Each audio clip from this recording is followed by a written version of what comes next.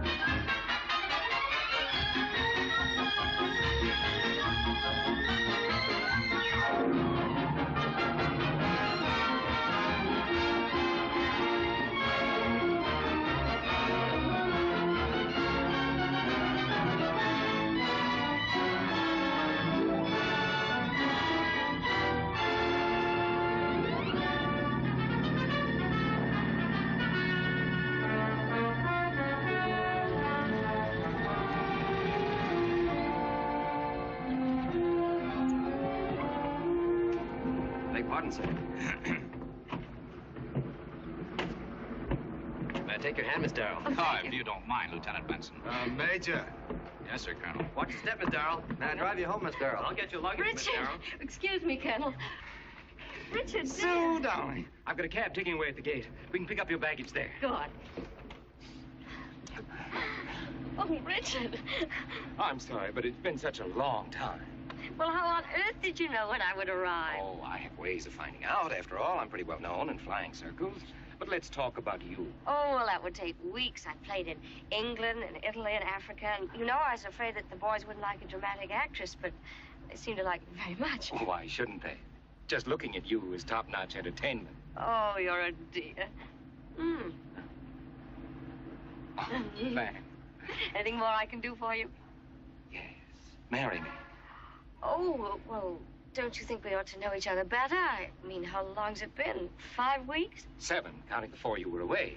But I know you, Susan. I knew you the first time I ever met you. Oh. Oh, you're regal and gracious and charming and patrician.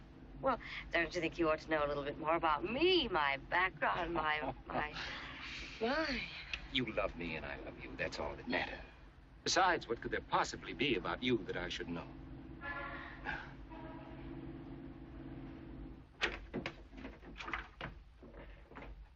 Rhodey! Rhodey! Don't be afraid of him, darling. He's perfectly harmless. He seems harmless. Put them anywhere. Rhodey, aren't you ashamed of yourself growling at your new papa here? What did you call him? Rhodey. His real name is Rhode Island. I used to live off the coast with my uncle, so I named him after the state. Yes, he seems a little large for Rhode Island, doesn't he? Oh, well, he's staunch and true and dependable. I always think of Rhode Island like that. Nancy! Nancy! Where on earth could that maid be? I suppose I should have wired her that I was coming. Well, how do you like my little hovel? I like it fine. It's exactly like you, Susan. Highly complicated and yet very simple. Soothing and disturbing. Exactly like you.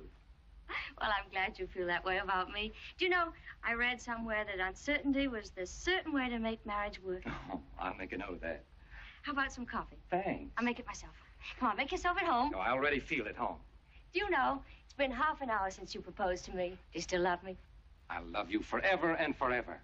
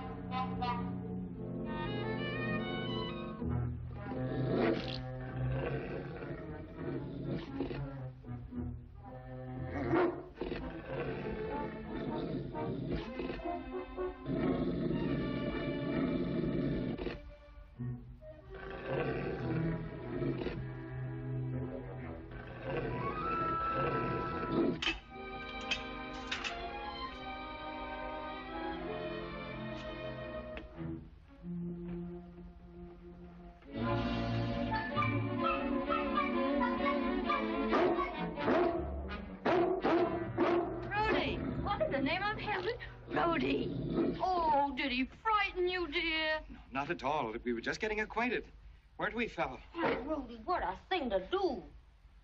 Oh. Oh, I'm sorry. I didn't mean to be. I just picked the picture up to...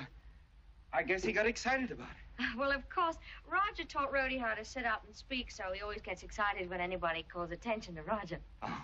Now, go out in the kitchen, Rhodey. Go on. Go on. So that's Roger? Yes, didn't I tell you about him? No, I don't think you did. I mean, yes. I don't remember. Oh, but I thought I had. That's Roger Berton. He was my husband, and he was my producer. In fact, he still is. My producer, I mean. Oh, but doesn't that sort of make it... Oh, no, not at all. We're very close friends. That is, when we're on speaking terms. Oh, I see. Well, he has a very nice necktie on. Oh, didn't I tell you I was married before? No, I don't think you did. That is, if you did, I didn't hear you. What I mean is, it's quite all right. It's quite all right. Is it really? Oh, certainly. Lots of people have been married before and then married again after they've been married before. Oh, Richard, you're a darling. Nonsense. Nonsense. How did you expect me to act? Like a jealous idiot? No, like the fine, intelligent person you are. Certainly. You know so little about me that it's embarrassing. I don't know where to begin. Well, begin at the beginning, if you must. Well, I was born in Providence, Rhode Island, and my parents were poor but proud. That sounds like the typical success story. And I suppose you had the usual big American family, too. Lots of sisters and probably a brother or two. No, I was the only child. Oh? Oh, well, that's Bill Anthony. Actor? No, writer. I could start with him. Oh, no. I'd much prefer to hear about you when you were a little girl. After all, what possible interest could he... Well, what I mean is, you weren't married to him, were you? I was and I wasn't. What? Huh? Well, you see, he didn't believe in marriage, but I did, and... Oh, the coffee. Say, darling, you have a luncheon appointment. Why don't you go and get cleaned up while I get the coffee? The guest room's the first door on the right.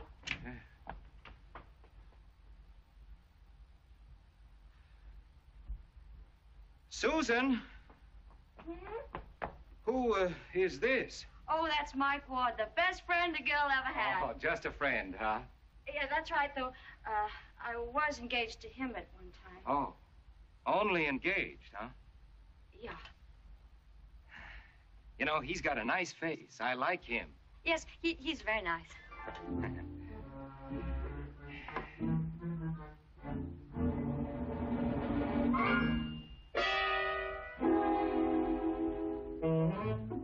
How long do you think you'll last? Pretty soon you'll be in the gallery, too, eh?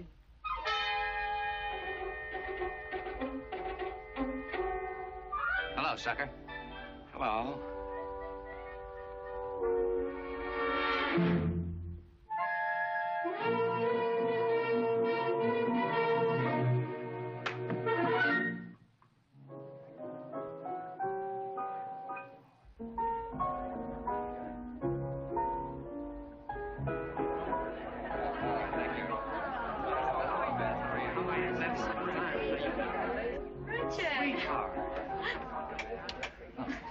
Oh, I didn't know that you had... Oh, you said you wanted to meet some of my friends. Oh. Come on, they're dying to meet you. Everybody! Attention, everybody! Here he is. I'd like you to meet Mrs. Upjohn, Mr. Aiken. How do you do? Mr. and Mrs. Hall, Mr. Aiken. How do you do? Senator Hartwell. Senator? It's a pleasure. And, Mr. Ward, Mr. Aiken. How do you do? Thank you. We have Mrs. Gormley here, Mrs. Hill, and let me see. Oh, Sir Charles and Lady Barr.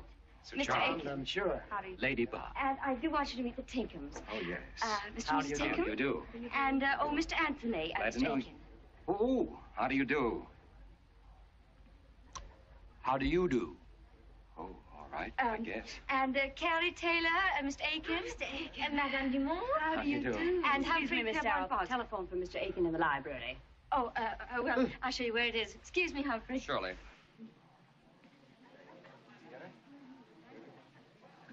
Phone's on the desk. Oh, thanks. Well, don't go, Susan. Hello? Oh, hello, Withers. What? Are you sure? That's splendid. That's marvelous. What is it, darling? The president has just appointed me regional coordinator of the National Aeronautical Bureau of Reconversion. Oh, that's wonderful. It's a great honor. Oh, just a minute, Withers. Do you realize what it means? No, not exactly. Well, it means I'll have to go to the coast right away. It'll take me 10 days to clear things up out there, and then I'll be permanently stationed in Washington. What do you think about living in Washington? Well, I think... Oh, I knew you would. Withers, how soon can you get me plane reservations? 2 people. But, Richard, wait a minute. Midnight plane? We can be married at my mother's home in Pasadena. Oh, that's splendid, Withers. Thanks very much. I'll see you at the airport. Just think, the head of the NABR. Well, Richard, couldn't we wait till you got back from the coast and then... You love me, don't you, Susan? Oh, of course, Richard. I need you, and if I leave you here, You can make it, can't you, Susan? Well, I guess... Oh, that's splendid. Now, I tell you what you do. You sneak upstairs and start packing, and I'll sort of play host for you. Well, yes. It's all right. Bourbon and ginger ale and scotch and plain water. Yes, sir. Oh, nice party, isn't it? Yeah, just ducky. I've seen the time when Susan really used to throw a party. But if you know her at all, you Well, hello. Hello. What were you about to say? Oh, nothing at all. How about a drink? Yes, I think I will. A small glass of port wine. Yes, sir. You sick? No, as a matter of fact, I feel fine. I see. You know, I'm a little befuddled, so correct me if I'm wrong, but aren't you the guy Susan's going to marry? Of course. Well, congratulations. Thank you. I understand that she was engaged to you at one time. Oh, she told you that, did she? Why, certainly. You know Susan as honest as the days are long. Yeah? Well, don't you agree? Oh, sure. Yes. Port wine. Hmm? You're gonna get a swell gal, Aiken. Yes, she's a very fine woman. Where you gonna live? Probably in Washington. Oh, Washington. Oh, well. Boy, will she make that town sit up and take notice. I can just see her leading a conga line of senators right down Pennsylvania Avenue. You conga? No, I don't. You rumba? No. I'll bet you waltz. What's wrong with waltzing? Well, nothing at all. Susan waltzes beautifully. But you probably know that. Bourbon, scotch. Thank you. I'd hate to see anyone make Susan unhappy, Aiken. Yes, sir. I'd be awfully upset. You know, she's a gay, happy, fun-loving gal. Always laughing and always joking. And nobody ought to try changing her. Nobody. Yes, I see what you mean. Excuse me.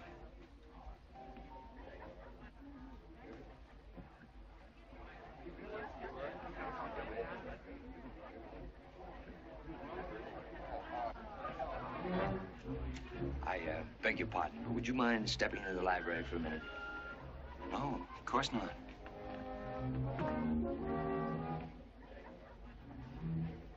A lot of silly, prattling people babbling their heads off.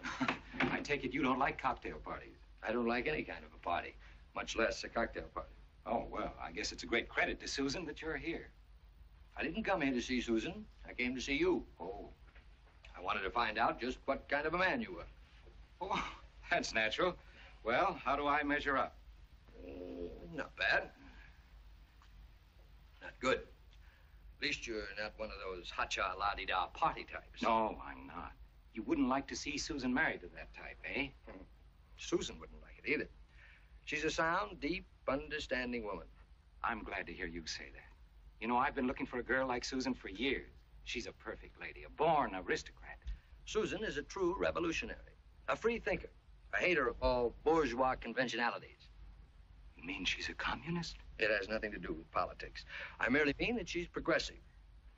You want some good advice? Never try to fit her life into a conventional pattern. March hand in hand with her toward a newer, braver world. Good luck, comrade.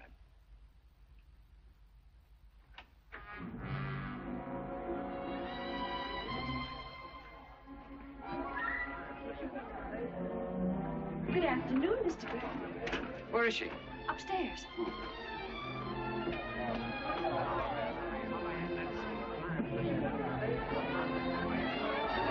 evening, Mr. Oh, Roger. Excuse me. No, Steve.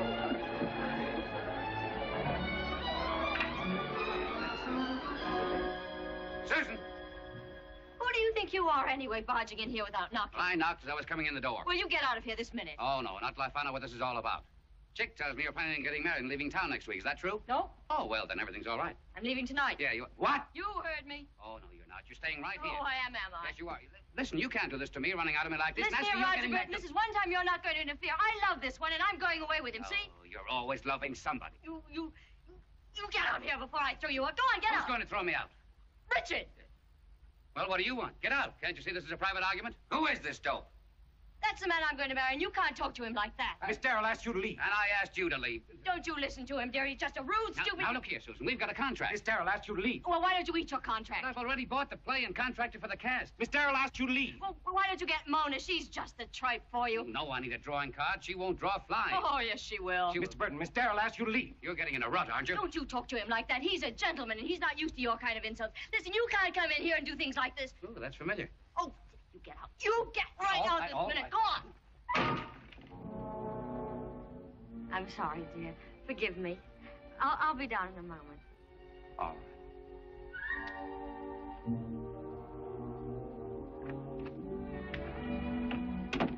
Now, Mr. Berton. Boy, what a temper, huh? I beg your pardon?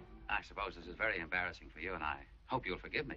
Well, after all. Well, you see, Susan and I are old friends. In fact, we were married for quite some time. But she loves a knockdown and drag-out fight once in a while. Are you trying to infer that this sort of thing occurs often? Oh, no. Probably won't happen to you at all. Certainly it will not. But Susan is quite an outspoken woman. You've discovered that already, I suppose. No, I hadn't. Well, don't worry. Want some advice? No, thank you very much. Well, take it from the first, Mr. Susan Darell. Always be on the lookout for the unexpected. Now, see here, Mr. Darell. Mr. Berton, I mean. I don't think I care for these conflicting stories about Susan. What conflicting stories? You say she's unpredictable. Just now I met two other men. One of them talked about her as if she were some sort of intellectual cultist. The other one insinuated that she did nothing but dance and drink. Oh, that's Mike and that Anthony guy. What do they know about her? I'm inclined to think that no one knows anything. That's right. I'm the only one who knows the real Susan. And if I can be of any help, you know... No, thank you. Well, good luck, mister. I have a feeling you're going to need it.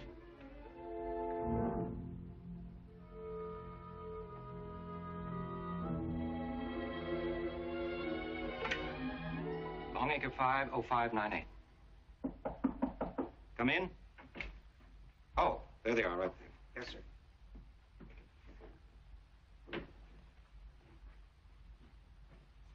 Oh, hello. Is Mr. Roger Berton there? Oh, that you, Mr. Berton. This is Richard Aiken. I was just thinking, when we were talking this afternoon, you remember, you said this afternoon that if you could ever be of any help to me. Yes, that's right. I think I'll take you up.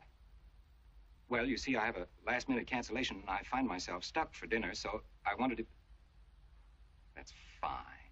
And, one more thing. You know Mr. Ward and Mr. Anthony, don't you? I thought it might be a good idea if... Yes, that's right. A kind of a bachelor dinner to Susan. But I wonder which Susan. Gentlemen, I'm a little upset. The trouble is, I haven't time to study Susan. I want you to do me a favor. I want you to tell me all you know about her. I want to know where you failed so that I won't make the same mistake. So, that's what was at the bottom of all this. You know, I had a hunch you were up to some kind of horseplay, Aiken. But I thought you were in love with Susan. I thought you respected her like the rest of us. I do. I do. Of course you do. Sit down, Mike. Mike's right. Oh, now, wait a minute, Anthony. You're not going to play the gallant. Who's playing the gallant? It's just that I resent anyone thinking that I'd sit here and blab my head off like an old woman. Please, let me explain.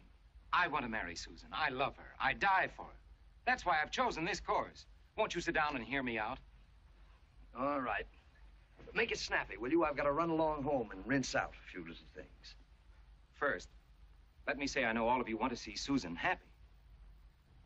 Now, each of you has told me about a different Susan. I must find the right one. You all through?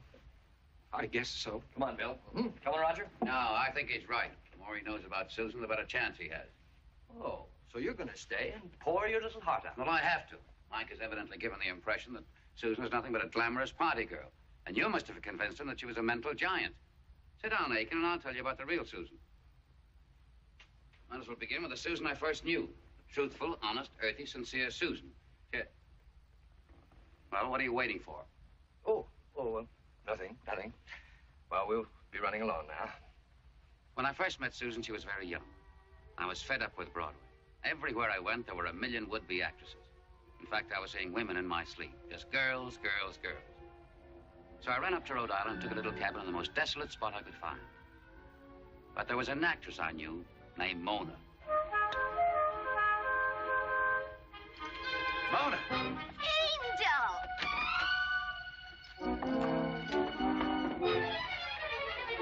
Ah, baby. Aren't you glad to see me? Delighted. Take the post road back. It's shorter. Oh, it's cute. Darling, it's going to be so cozy, just the two of us. Now, look, Mona, you get right back in that car. I've got work to do. Of course we have. Lots of it. Now, listen, Mona, for the 100th time, you're not going to play Joan of Arc. Why can't I play Joan of Arc? Well, among other reasons, Joan of Arc was a sweet, innocent girl. But, Roger, I'm sweet. And you're such a good director. Well, not that good. Come on. Goodbye. Oh, don't be silly. I'll be right back.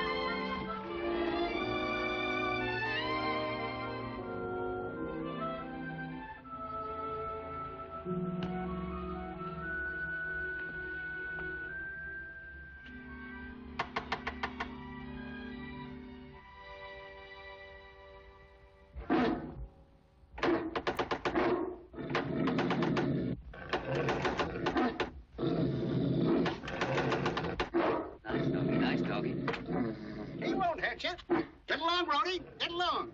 Hello. Howdy. I wonder if you could put me up for the night. I think so. Come in.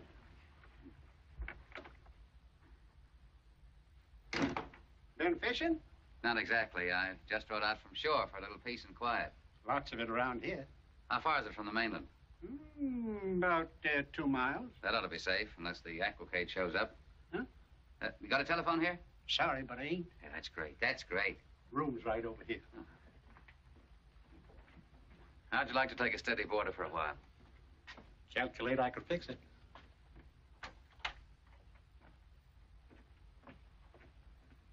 Oh, nice. Very nice. Have your supper? No. Well, I guess we can take care of you. Wash up over here. Oh, thank you.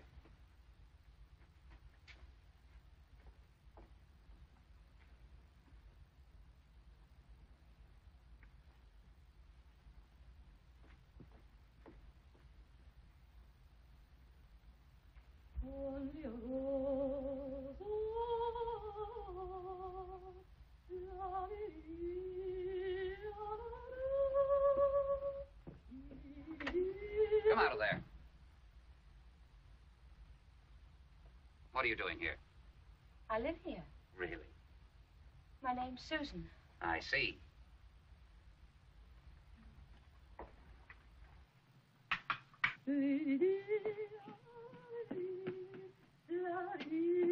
You're wasting your time.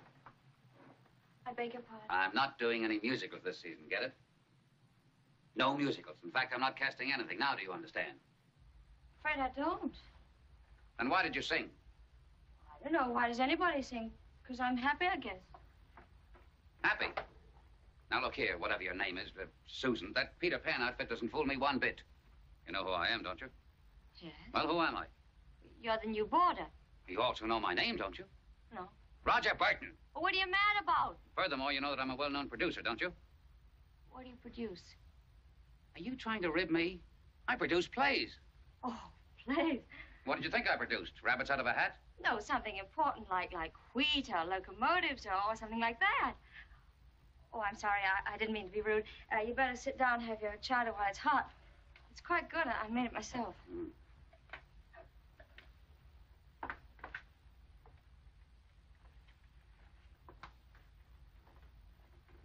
Are you sure you didn't know who I was?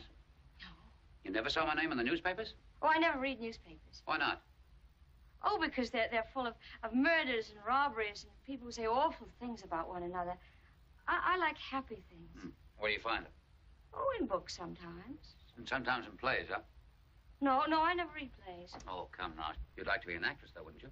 Oh, I haven't time for such foolishness. Foolishness? Now, look here. You'd like to be a star. Star? Yes. Well, maybe I would. Huh, I thought so. I think I'd like to be Jupiter. Or maybe Venus would be better. Are you serious? I'm talking about a stage star. Oh, that? You mean a lot of people wearing makeup and pretending to be somebody they aren't? Oh, that's ridiculous. Well, now I've seen everything. A pretty girl who doesn't want to go on the stage and thinks it's silly. And can cook, too.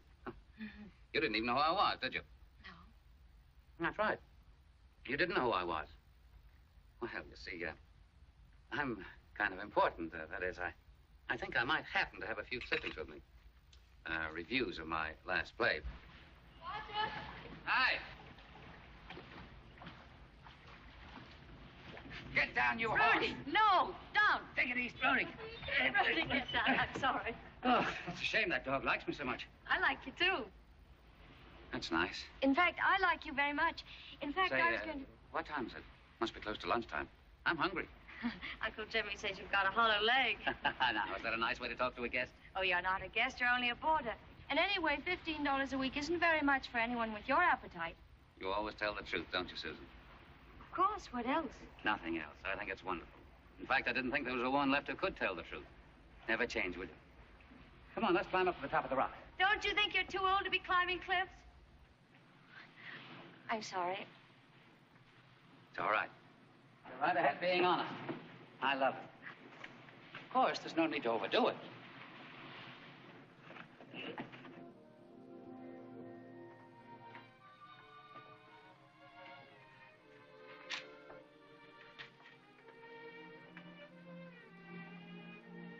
Hello? Oh, hello. I thought you'd gone to bed. I did, but I couldn't sleep. Would you do me a favor? Favor? Oh, favor. What is it? Fix my clock. What's the matter with it? Doesn't seem to know what time it is.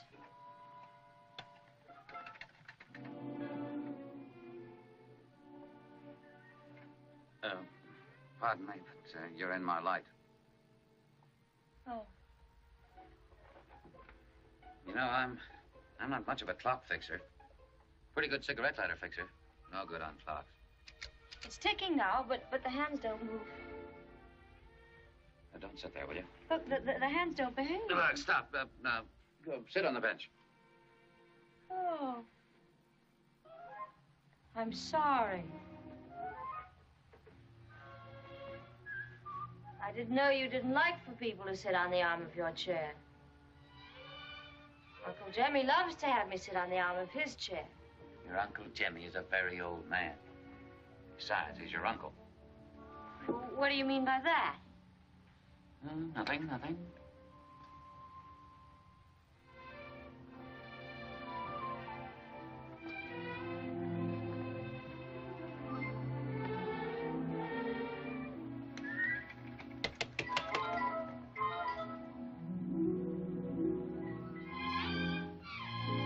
Don't stand there either.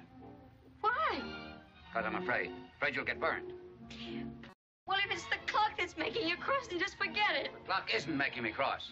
We cross without a clock. Why don't you go to bed? Why should people go to bed when they don't sleep? Oh, I'll fix it tomorrow.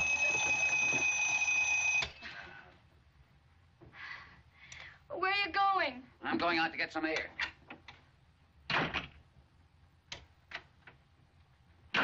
Have I done anything to make you angry? Oh, certainly not. On the contrary, I've got a couple of things I've got to get off my mind. Well, can I go with you? Like that?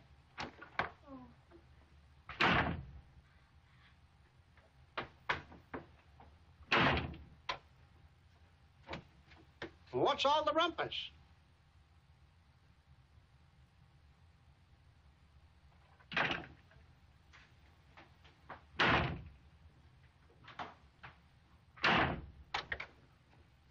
Noisy people. They always want to find a place that's quiet so that they can make noise. Roger! Roger! Wait for me, Roger. Wait a minute. Roger! Please wait for me. Now what do you want? Nothing. Well, I just thought I'd walk with you and maybe help you get whatever's bothering you off your mind. Button your coat. Yes, sir. Didn't it occur to you that I might be running away from you? But I thought you liked me. I do. But then why do you run away from me if you like me? I don't understand. I don't think you do at that. Explain, please. Now, look, you said you were going to help me get what was bothering me off my mind, didn't you? All right, then. Don't talk. Just walk. Don't say anything.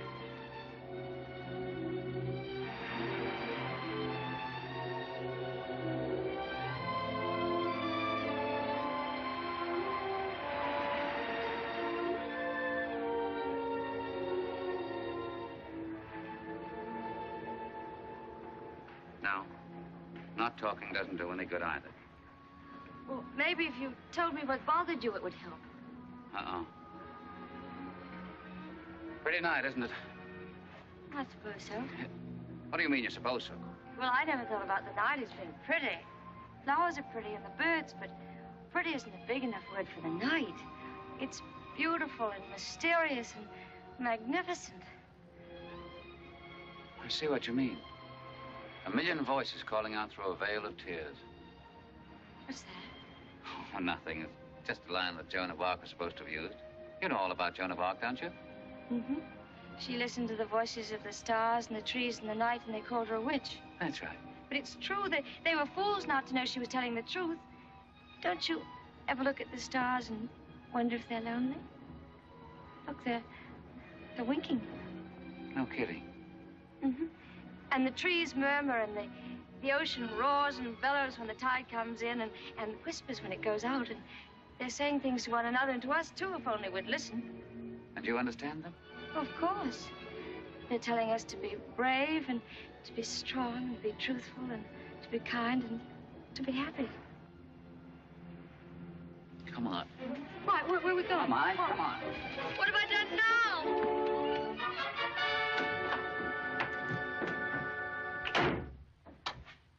Now what's the matter? Nothing. Here, read this. What for? Never mind what for. Read it. There, where it says Joan of Arc. And so you... Now, wait a minute. First of all, let me tell you what it's all about. You are Joan of Arc. It's the last scene of the play. You're being burned at the stake. It's your last chance to tell these people who are persecuting you what you think and believe. In a minute, they're going to stick a flaming torch to you. Land sakes, what for? For? Because she's a great savior, a brilliant woman. A truthful, honest, earthy, sincere leader of the people. Because she's a saint. For goodness sake. Go ahead. And so you do condemn to death the maid whose only fault was being true, whose only folly that of listening to the voice of God. Nay, do not mock me. The shepherd girl is more wise than you with all your knowledge.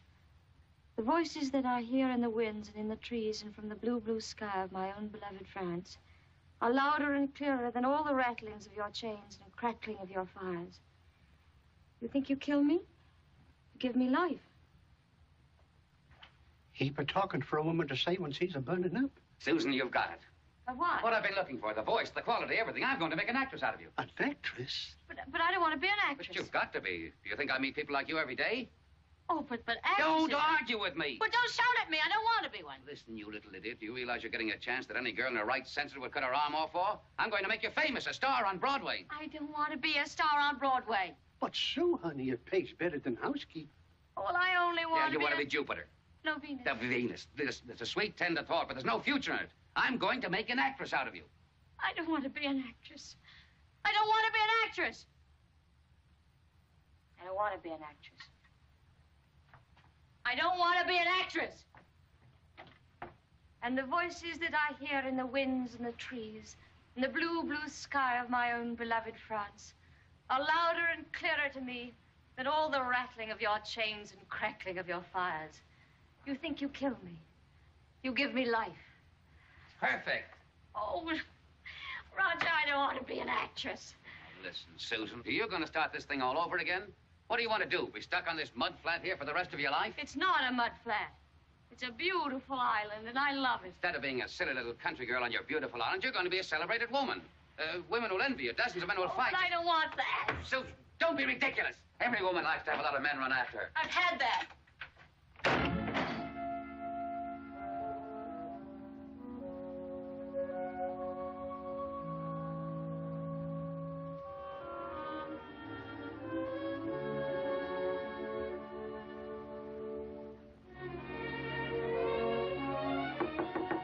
Yes? Could I speak to you for a moment, please? I'm sorry for the way I yelled at you just now, but we've been working so hard and rehearsing so much, I suppose I'm a little on edge. I'm sorry, too. I guess I was just a little nervous. Yes. You were so excited, you forgot to tell the truth. I did? Yes, you said you'd had lots of men run after you. Well, that's true. What's true? Well, last year the Coast Guard anchored off here for a whole day. They were all over the island. Oh, you're a charming child, Susan. I'm not a child. You've never been in love, have you? I don't suppose you've ever had anybody in love with you either, have you? Yes. You have?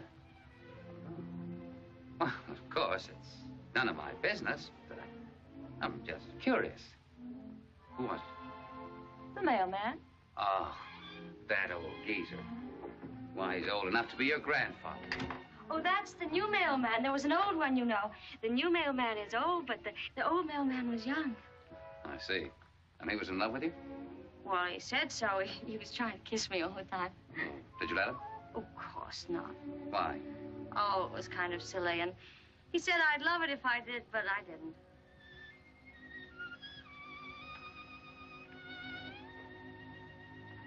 What's the matter? Look, Susan. In a few days, we'll be going to New York. I think I'd better tell you something right now. I'm in love with you, Susan. Oh, but of course I love you, too. Didn't you know that? I don't think you quite understand. I said I was in love with you. Well, is there a difference? Oh, yes, there's quite a difference. I love football and I love tenderloin steaks rare, but I'm not in love with... I'm in love with you. Well, that's what I meant, too. But how do you know? Well, I'm going to be an actress, am I not? And I didn't want to be, and I learned all those lines by heart. I let you shout at me and bully me until sometimes I thought I could throw that silly old script at your head, but I didn't. I did what you wanted me to do, didn't I? Isn't that being in love? Yes, I guess it is. Will you marry me, Susan? I certainly will. Tell me, do you think it would be silly if I kissed you? Well, I'd have to try it first.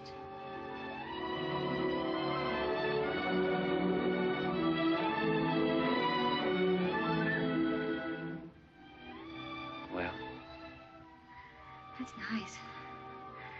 That's very nice. In fact, no, I'm sorry about the mailman.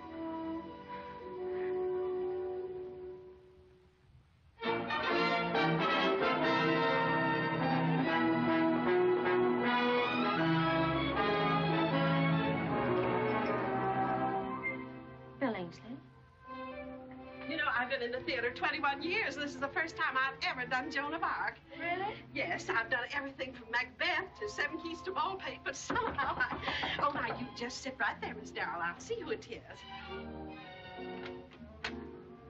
Miss Mona, how do you do? My, you certainly do look beautiful. Oh, sit still, dear. Don't get up. I'm Mona Kent. How do you do? Oh, pardon me. I thought sure you two ladies were acquainted. Well, we're going to fix that right away. I've appeared in several of your husband's plays. Yes, I know. I've seen your picture, and I read about you in the scrapbooks. Roger asked me if I wouldn't come back and take a look at your makeup. I told him I thought it was a pretty presumptuous thing to do, No, but... not at all. I don't know very much about this sort of thing. I'd be very grateful. Evie, has Papa been called? Yes, Miss Mona. Well, you know I'm so nervous. Evie, will you be a dear and run across the street and get me a pint of brandy? You don't mind, do you? No, not at all. I get shaky on an opening night. I don't care whose it is. How do I look? Well, your eyebrows are far too light. And your lips are far too pale.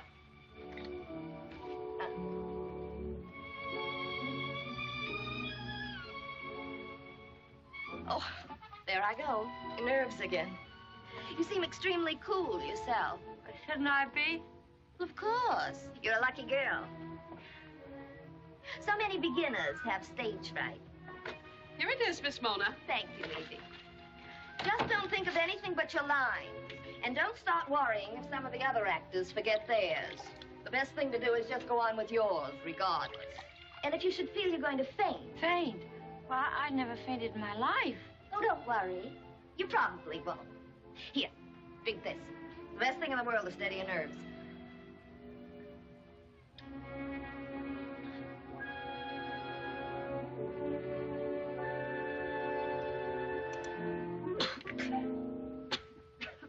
Feel better? Much better. Either why don't you run out and take a look at the opening? You always used to love to. I'll help Miss Darell with her wardrobe. Oh, I'd love to, Miss but... Darell won't mind, will you, dear? Oh, of course not. Run along now, Oh, Evie. Get an eye full of the celebrities. Well, I'll be right back, Miss Darell. And if Mr. Berton... I'll be responsible to Mr. Berton. Now, shoo. She's a dear, isn't she? She was with me for 2 years. You don't feel shaky, do you? Well, I do just a bit. Well, you better have another short jolt. Here are your light changes for the last act. Okay. Evie, Huh? I told you not to leave Miss Darell alone. Oh, she isn't alone, Mr. Berton. Miss Mona's with her. Mona.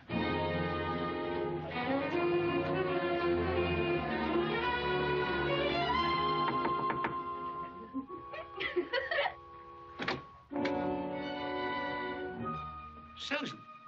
Hi. Are you drunk? What's the matter? Did you think I was going to get stage fright? That's all right now. Get out.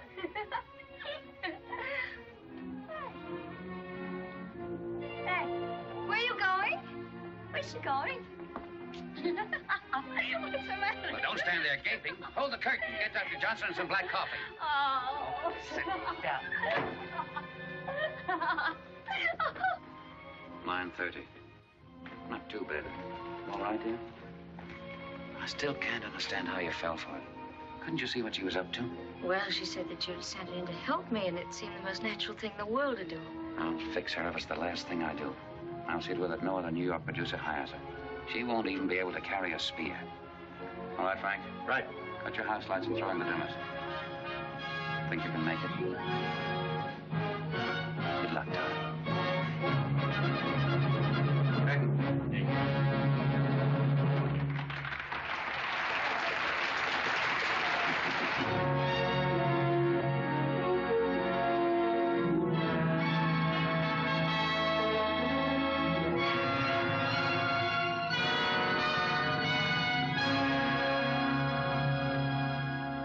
You're right.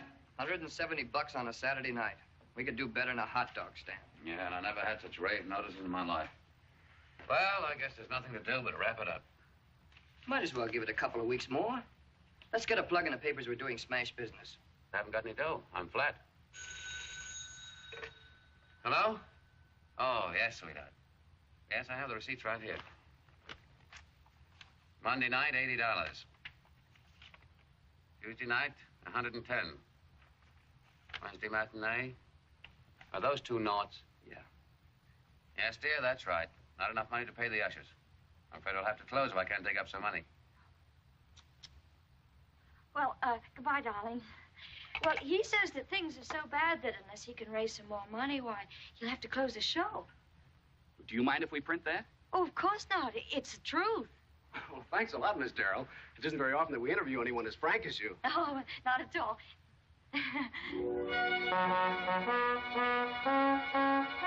Susan, did you? How could you? What's the matter? Listen, dear, do you have to tell everything you know to the newspapers? Well, have I done something wrong? You certainly have. You've wrecked every chance I ever had of getting any new money for the play. Yes, but you told me that Listen, this... what I tell you and what you're supposed to tell the newspapers are two different things. Will you stop being so outspoken? I'm sorry. I'm... Try to remember.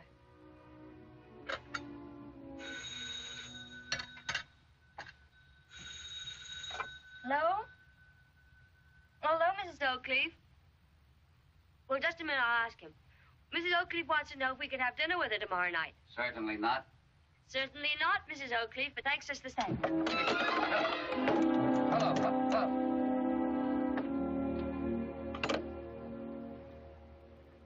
Again?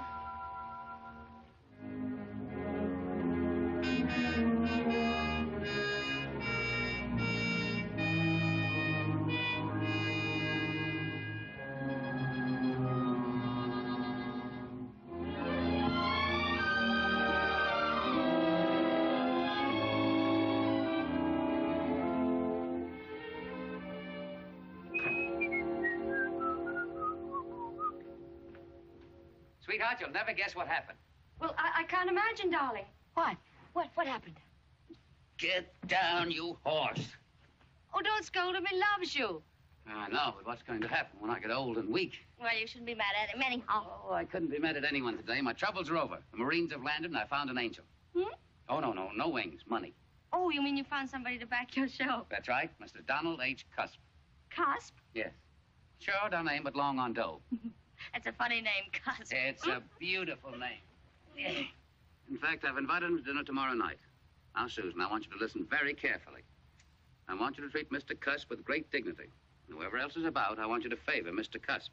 And whatever you do, don't say anything that will upset Mr. Cusp. You understand? Mm-hmm. I'll be very good.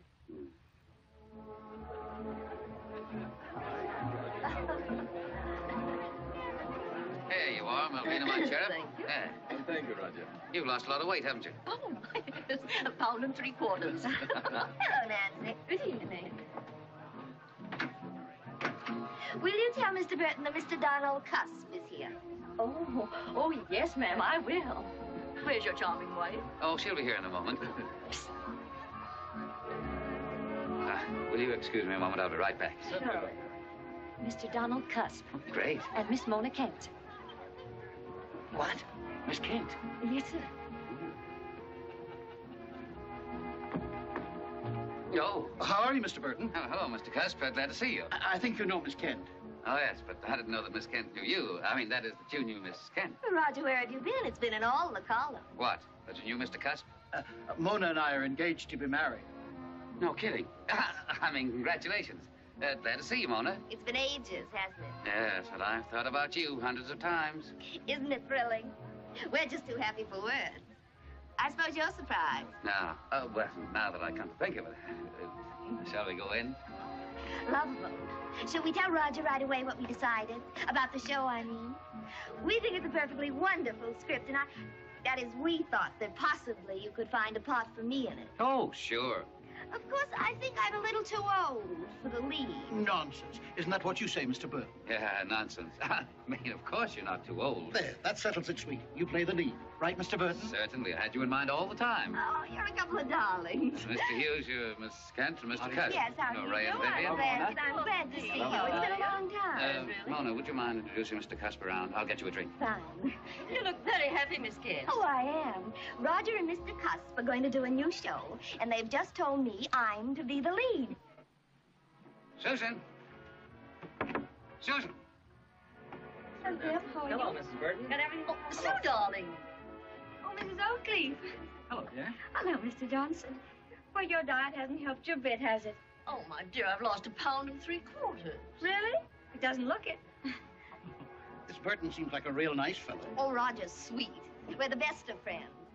Susan, darling.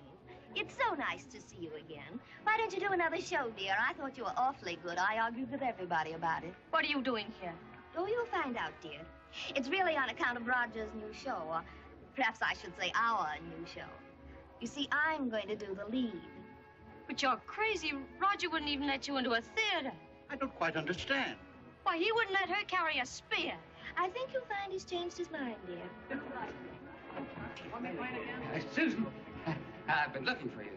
This is Mr. Cusp. How do you do, Mr. Cusp? You remember my speaking about Mr. Cusp, don't you, dear?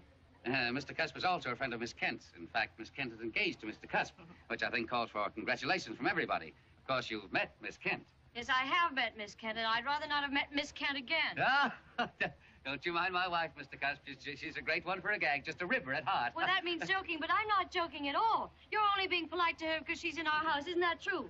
Well, I haven't learnt that lesson yet. Would you kindly leave, Miss Kent? Susan. Excuse me, but I don't understand all this Broadway humor. Well, frankly, Mr. Cusp, neither do I. And you look like a nice little man, and if I were you, I wouldn't have anything to do with Miss Kent. She's not a very nice person. Susan, this is an outrage. Let's get out of here. Okay. But let me tell you something, sweetheart. That precious little husband of yours would get down on his knees to have me do this show, but he won't have to because there isn't going to be any show. Come on, love boat.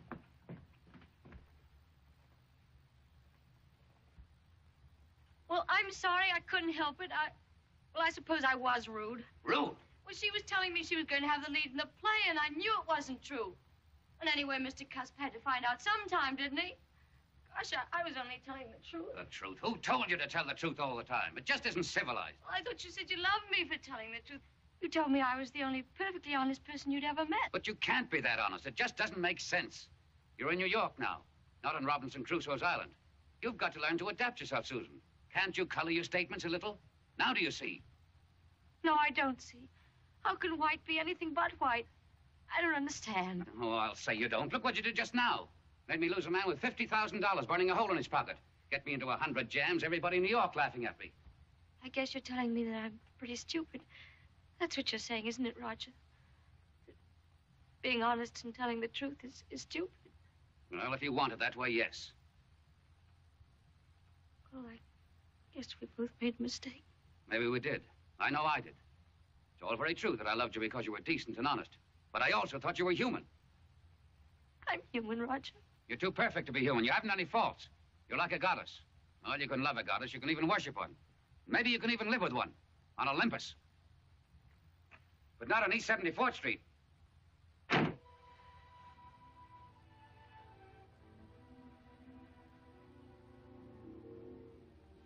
I didn't realize how violent the quarrel had been. Sometime later, when I went into her room, she was gone. Next I heard from her, I was notified that she was getting a divorce. I let her get it. Poor Susan. Poor Susan. Why do you keep on saying poor Susan? You make the whole thing look as if it were my fault. It was your fault. You destroyed her faith in men. Now I understand a lot of things. Poor little kid. After knowing you, she was afraid to tell the truth. Oh, you're a stupid cluck. Well, maybe I am a stupid cluck. I was never cruel. I just didn't understand, that's all. Well, Aiken, now that I've told you about the real Susan, I sincerely hope that you make a success of it. Good luck. Thank you. Hey, Roger, what was the name of that place where I first met you? The Mayfair Room. Yeah, that was it. I just gotten into town and wanted to see a little life. I was looking for a pigeon. That's right. I was sure a country boy, wasn't I? Thought a pigeon was a bird. That Roger always was a cagey guy. He was sitting there at the bar when I came in. He didn't even know I was alive. Didn't see me at first, but I was just busy taking in the sights. Good evening, sir. Oh, good evening. Shake your hat? Oh, sure.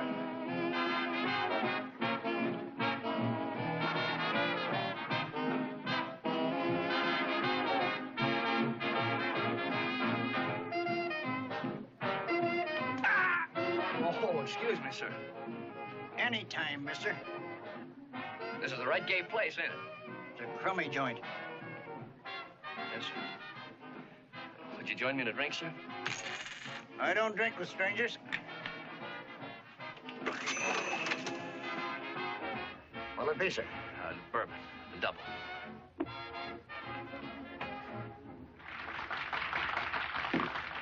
Want to join me, partner? Sorry, sir. Not allowed to drink during working hours. Let's see.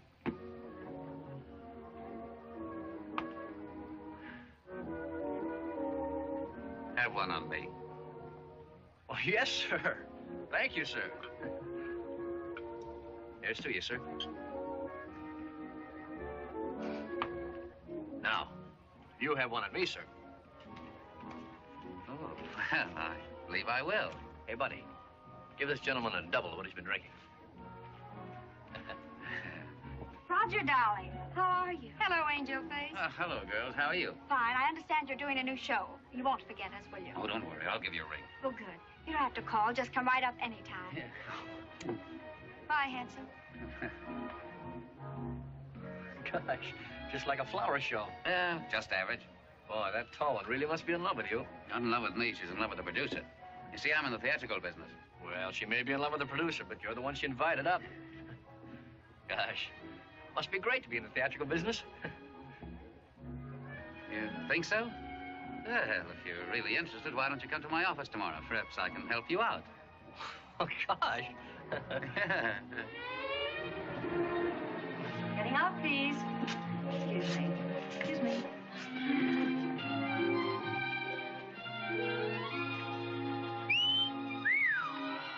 Heads in. Let's see. Dear sirs, Mr. Berton has requested that I check on an overcharge of... If you haven't an appointment, there's no use waiting. Why, Miss Darell, I didn't know you. Haven't seen you in months and months. Where have you been? Hello, Chick. Oh, I just got in from Reno this morning. Oh, yes, I was sorry to hear about it. Of course you were. Do you think I could see Mr. Berton for a moment? Sure. Come on, Rudy. Look, he's pretty busy right now. I wonder if you could give me a telephone number or maybe come back later.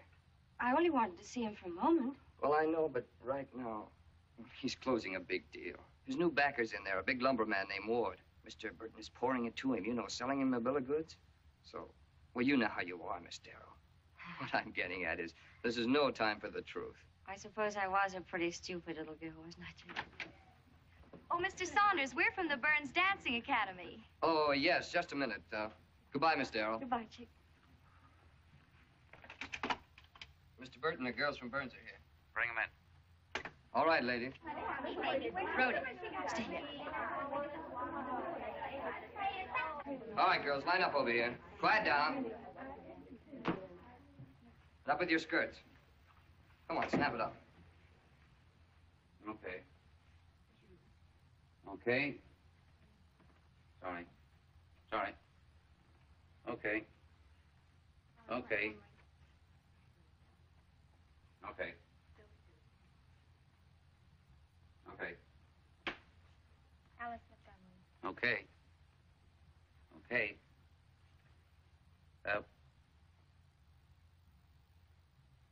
Ooh. Hello, Roger. Oh, hello, Susan. The rest of the girls are all right. That's all, girls. Thank you very much. All right, out we go.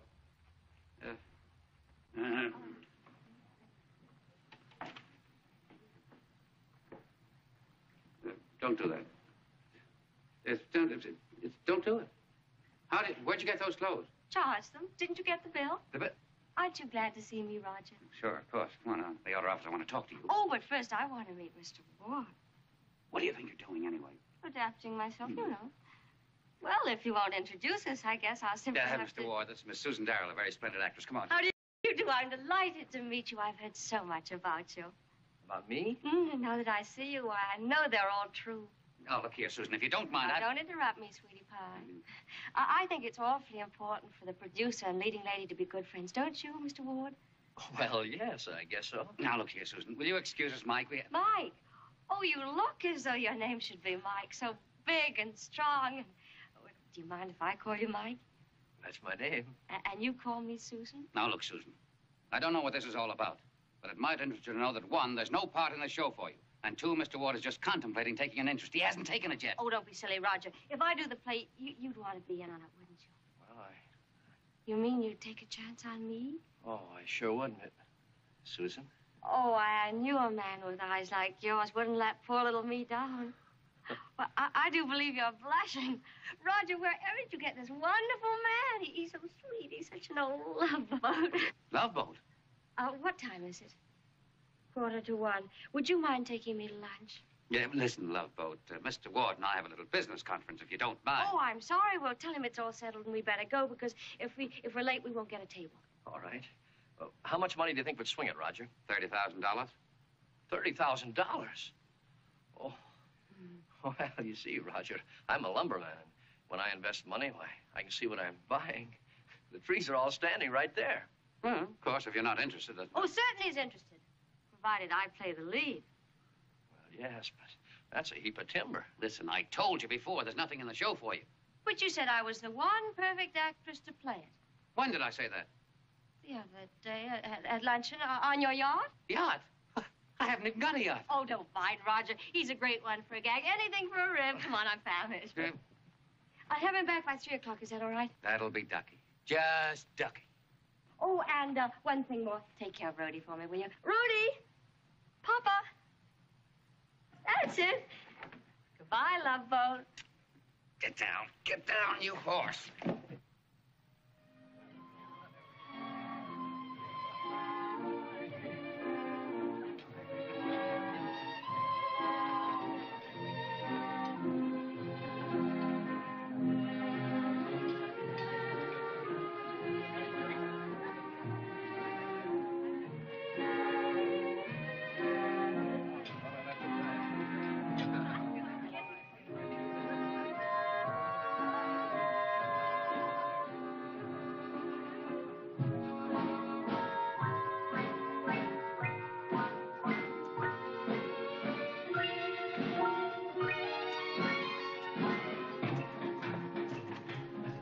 Please come this way, Mr. Ward.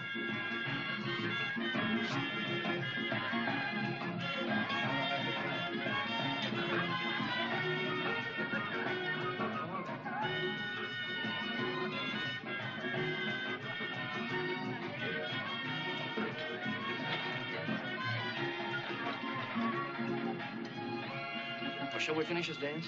Love to. Here you are. Finished? 28. Correct, sir? Very good.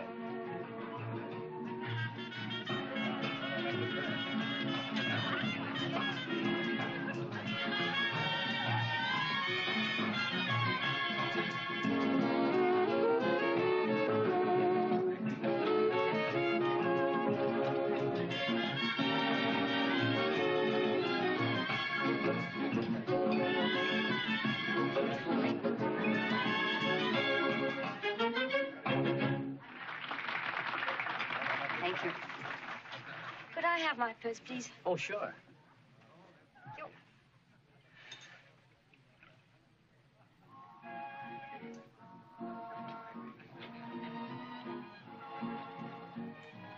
Happy? Happy as a chipmunk on a chinkapin log. What? I've never been a terribly unhappy guy, but I never knew what real happiness was until I met you. That's what I was telling you that I wanted to talk to you about in the cab, but we got here too quick. Well, you can tell me on the way home. Let's dance. Oh, no, please, please, Susan. Well, if I don't say what's on my mind now, I'll have to start getting my nerve up all over again. That'll take me another whole month. Oh, Mike, darling, I know what you're going to say. Well, for a cow's sake, help me say it. Mike, you're a dear. And if I were going to marry anybody, I think he'd be you. But as long as... Hello, Susan. Hi, Mike. Hi, Roger. Mind if Susan dances with me? Well, we were talking about something, but of course, if Susan would really like to dance... I'll be right back, Mike.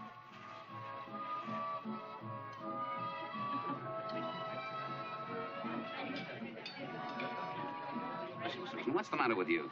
You losing your mind? No, I don't think so. Well, I think so. Neglecting your work and staying out, chasing all over town at all hours of the morning. Who do you think you're fooling? Not you. Certainly not me. You're no glamour girl, and you know it. Why don't you stop pretending? Maybe I'm not pretending. Maybe I was pretending when I was that simple little country girl. Did you ever think of that? Oh, look, why don't you watch where you're going? Now, listen. If you think you're making me jealous, you've got another thing coming. Making you jealous? Why, you egotistical... Oh. Let go of Listen, what do you think you're doing? Me, I know my way around. Poor Mike. Sooner or later, you're going to break his heart. Did it ever occur to you that I might be in love with Mike? Yes. When it did, I stayed up half the night laughing. Might interest you to know that he was proposing to me when you interrupted. Good thing I interrupted, huh? You wouldn't marry him, and you know it. Oh, I wouldn't? Well, why wouldn't I? Well, she's still in love with me. Well, that does it.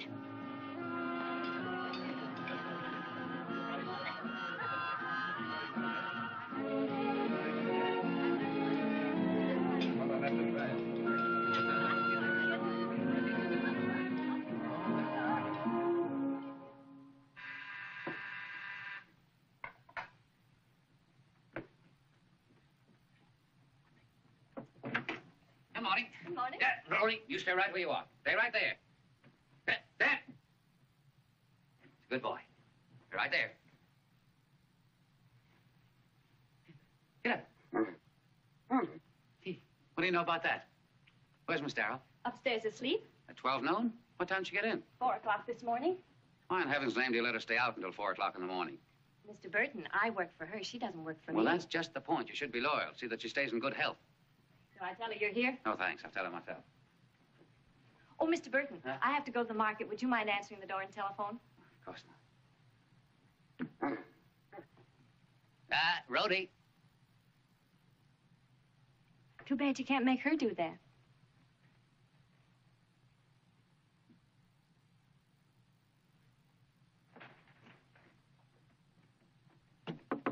Susan, Who is it?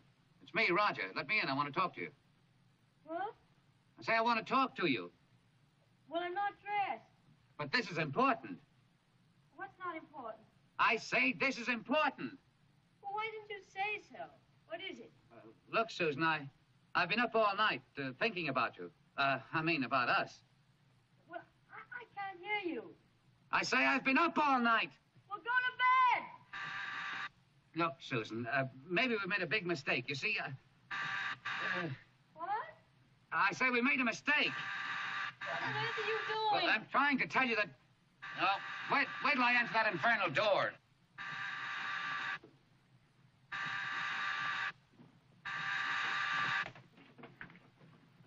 Oh. Oh, hi, Roger. Oh, Mike. What's the idea of the bag? Catching the 4 o'clock train back to Montana. Oh. Brought my bag over here so I could have more time with Susan.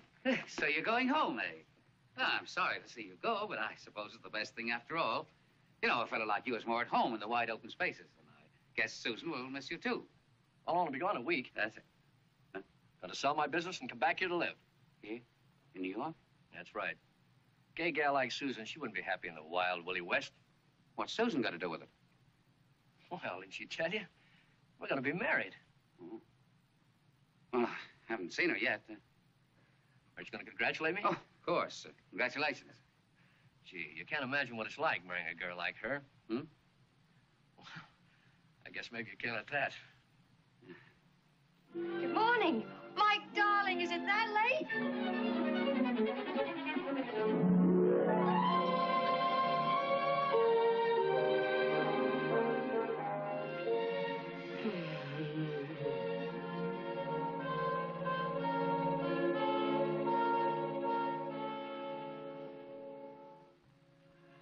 Oh, Roger, what were you screaming at me through the door?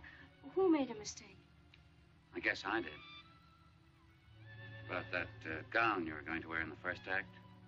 You know, you wanted it dark, and I wanted it vivid. Well, I guess it's too vivid. Yes, I guess it could be darker. Why don't you go out and whip up some of those special scrambled eggs and we'll eat here? Oh, that's a good idea. Never tasted my scrambled eggs, have you, Roger? No. Oh, I'd love to. Okay. Hello? Oh, Mrs. O'Keefe, how are you? A luncheon date? Oh, I'm afraid Mike must have forgotten. He hasn't shown up all morning. What's the matter? I just talked to her. I told her I was leaving the hotel. Oh, excuse me, darling. Oh, Mike, where on earth have you been? Oh, he's just arrived. He looks all worn out, poor thing. We have a date with Mrs. O'Keefe, darling. He says that since he talked to you that he's had a business call and won't be able to make it. Oh, I'm so sorry, darling. Some other time. Goodbye. Oh, doesn't she lie beautifully? Yeah, beautiful. Well, scrambled eggs coming up. Hi, Roy. Dog will eat him up. Oh, no, they wrestle and play like that all the time. Oh, just as happy as if he had good sense, huh?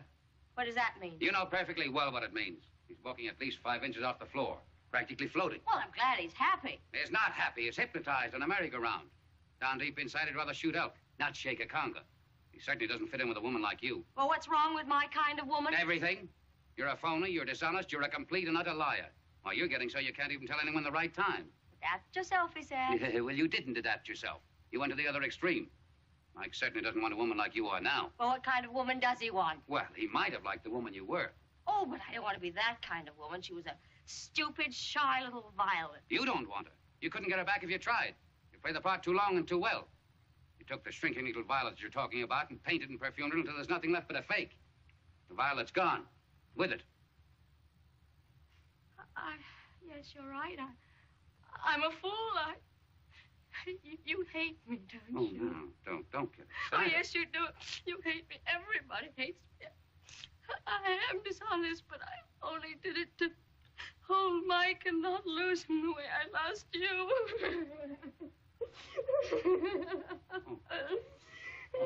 Don, take it easy.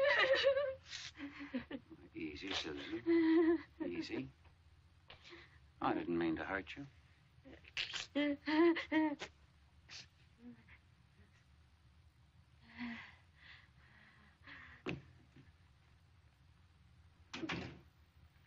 Why, Mike, you haven't got the eggs done already. No, not yet. I couldn't find the butter. Oh, well, it's in the icebox. Well, I guess I better be going. So long, everybody. Seems an awful big hurry, doesn't he? Well, he had a call. I'm getting so I don't like him. He's always hanging around, and he... Say, Have you been crying, honey? Oh, no, it's nothing. It's nothing. Did he say something to hurt your feelings? No, he only said that... What? Nothing. Tell me, what did he say? Well, he just told me his brother passed away. Oh, well, I thought maybe... Oh, gosh, that's awful. Well, I felt so sorry for him. That's why I was crying. Well, that's life. Yes. Yeah. What'd you say the butter was? It's in the icebox. I feel so awful. I think I'll go upstairs and lie down for a while. Okay, honey, you go ahead. I understand.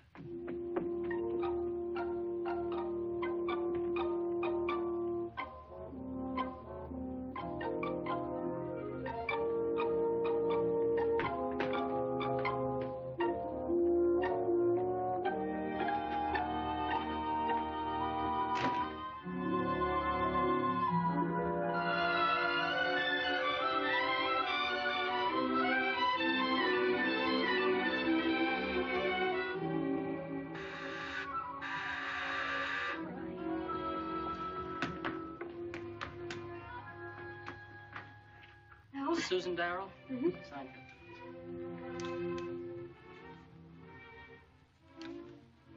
Thank you.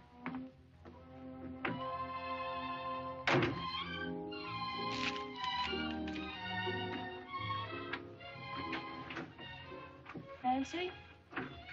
Look at this. What is it? Pen. My sakes alive, it's beautiful. Who sent it? I don't know. There's no card. It's odd. They're violets, aren't they? What? Oh, they're cut in the shape of violets. Why, Mr. Berton sent it then. How do you know that, ma'am? Oh, because they're violets. Oh, so that's the reason. They might be Johnny Jump-Ups. Who would have sent it if they were Johnny Jump-Ups? Don't be silly, Nancy. Johnny Jump-Ups have no significance. They're violets and all ties up. Wrap it up. If he thinks he can melt me with a present, he's got another thing coming. Wrap it up. Go on.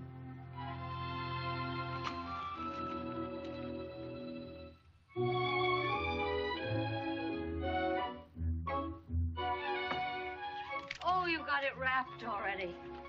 Did want to look at it just one more time. Well, call the messenger and have them return that to Mr. Brent. Yes, ma'am.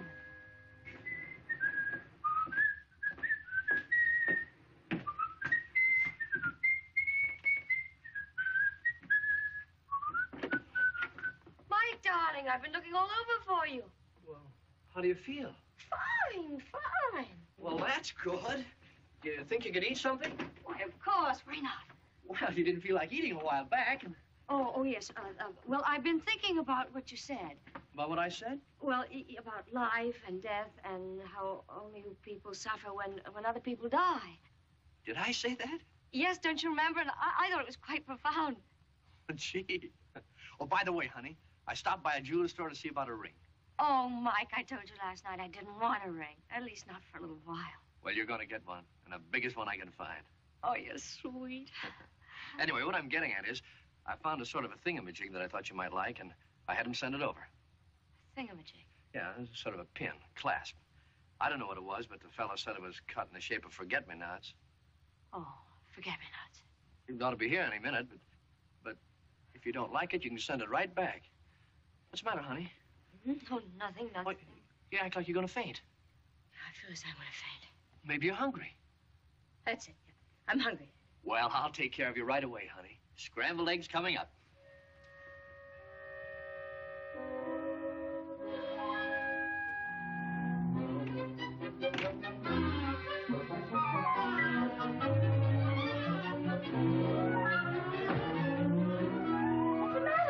Forget-me-nots. I don't follow you. Mr. Ward sent it. Mr. Ward? Now listen very carefully to what I have to tell you. Mr. Ward mustn't know a thing about it till I get it back from Mr. Berton, understand? Yes, ma'am. And if you should get curious, why, you don't know anything about it, you never heard of it. It wasn't delivered, and you didn't receive it, understand? Yes, ma'am. Wild horses couldn't drag it out of me. Where's Mr. Ward now? He's in the kitchen scrambling some eggs. Oh, no, not again.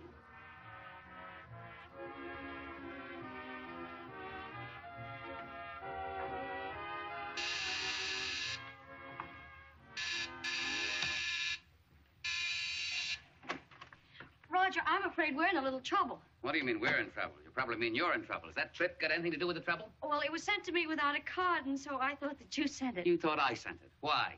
Well, they're forget-me-nots, but I thought they were violets, and Nancy said they were Johnny Jump-Ups. Oh.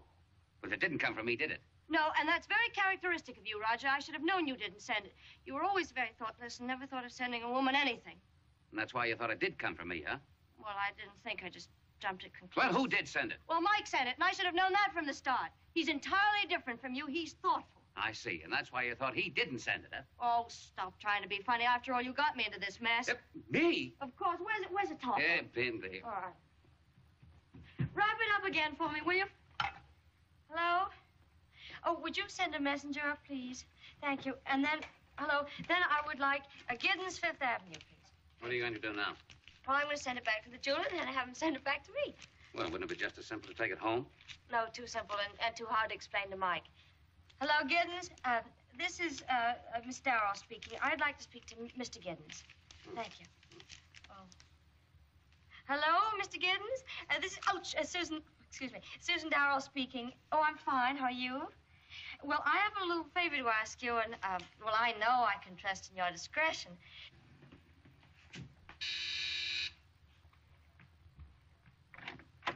Oh, Mr. Berton would like you to take this to Giddens Fifth Avenue. You better take a cab. Could I have some money, Roger, please? Gee, this is fun, isn't it? Thanks. Keep the change. Thank you. Well, Guinevere, we're away now. Going back to my apartment and receive a very lovely present from a very thoughtful man. I see. And would you mind telling me what this rigmarole is all about? Oh, I want to receive it in Mike's present. Well, supposing Mike isn't present. Oh, he'll be there. He was there when I left. The old dear was scrambling eggs. He was scrambling eggs when I left. What is he, making a career out of it? Who is it? It's me, Mike. The eggs are done. But he'll kill you if he finds me I've here. killed you Well, for... get rid of him, quick. Hurry up. Go on. Now, wait. All right, now. Hi, Mike. Hi, Roger. Glad to see you. How you been? I mean, what do you know? I know all about it, Roger. You do? Yeah. It's a pretty tough thing to happen to a guy. What? Death. Death? Death? Yeah. How old was he? Huh? How old was he? Well, I don't know exactly. Yeah, I'm the same way. I have a tough time remembering exact dates, too. About how old would you say? Oh, about 5. Gee, only 5? I mean, 35. Gosh, right in the prime of life, huh? Yeah. Well, as I was telling Susan, you've got to look at these things kind of sensible. That's why I came up here. I felt that I did want to offer my sympathy. Only brother? Yeah, oh, yeah. Oh, yes, he was the only brother.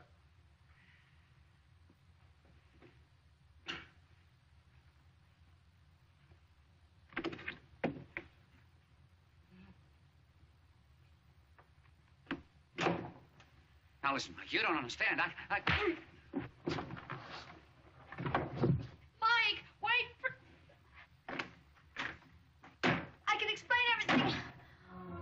Oh, no, it isn't the spring. It's love in bloom. So I went back to Montana. Couldn't stay there, though. Too quiet. Think too much. So I came back to New York. I called her a couple times, but she was always out. At least Nancy said she was out. And one day, I got a message from her that she wanted to see me right away. Well, boy, I was walking on clouds. I got the same message about the same time. And when I got there... Just a minute. If my story is to be told, and it appears it is, I prefer to tell it myself. And it doesn't start at that point either. I was living on Central Park West at the time, working on my new book, Man Has a Mission, which afterwards turned out to be a bestseller. Oh, but you've read it, of course. No, I don't think I have. Can't you read? Oh, I'm sorry, but I'm such a busy man that I can't... Don't apologize. You didn't read it all right. That's not as bad as reading it and failing to recognize its value, which is what certain individuals I know did. Anyway, every afternoon after I'd finished my work, I'd take a stroll in the park.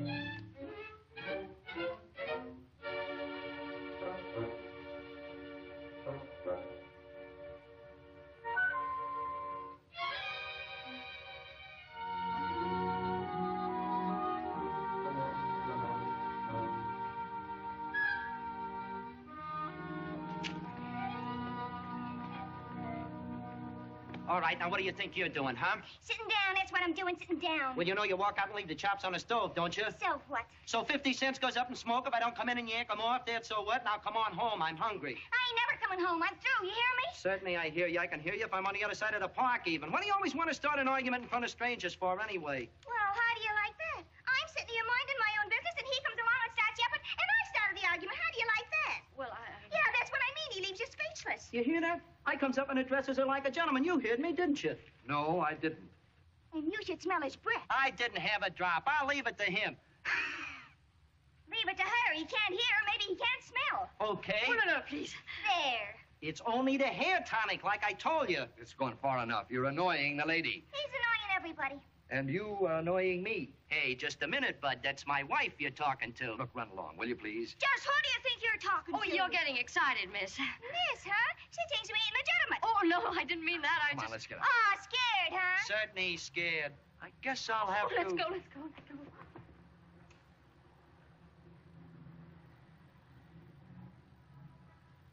Wait a minute. What's the rush about? Wouldn't you like to sit down? You're all out of breath. Well, I'm sorry, but I just felt I had to get some distance between those people and me. That sort of thing can be, well, catching. Are you married? No. Well, then you can't catch it. What do you mean by that? Simply that single people are immune. The germ of that ailment usually is contracted in the handling of marriage licenses. Well, then you don't believe in marriage. Theoretically, yes. Practically, I don't know. To begin with, so often the wrong people marry, and so rarely the right people marry. Suppose, for instance, I found in you exactly the right person for me to love. And suppose, oh, purely for the sake of discussion, you found in me the right person for you to love. We fall in love. Beautiful. But what do we do to retain that love? Well, we must lay siege to each other's hearts continuously. Yes, but then once that we have captured each other's hearts, the beauty of the siege has vanished. We hold lightly in our hands a possession. what is your name anyway? My name is William Anthony. Oh, yes, I read your latest book. I thought you sounded like something I'd read somewhere. Did you like it? Yes, I think I did. Thank you, Miss Darell. Oh, you know who I am. Yes, I saw you in that comedy you did recently. Did you like it? I thought it stank. Are you always so truthful? Well, I'm seldom truthful, but I'm always honest. Is there a difference? Oh, of course there is. I'll explain it to you. You see, truth can be destructive. Honesty is always constructive. Truth can be cruel. Honesty is a trait of kindliness. I'll use an illustration. Suppose I say to you, I love you. And suppose, oh, purely for the sake of the discussion, you say you love me. Are we being honest?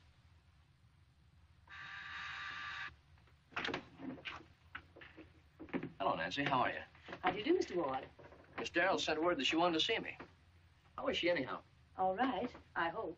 Why, what's the matter? She's not sick. I hope not. What do you mean? Wait till you see her. Oh, good afternoon, Michael. Hi. Glad to see you again, Michael. Glad to see you. Mighty glad. Well, same old Michael. Yeah. Haven't changed at all. No, you haven't changed. How have you been? Oh, splendid, splendid. I brought you some flowers and some candy. Oh, well, that's sweet of you, but you shouldn't have done it. Oh, it wasn't anything. Well, I don't mean that. I mean candy. Well, you remember a frivolous Susan, don't you?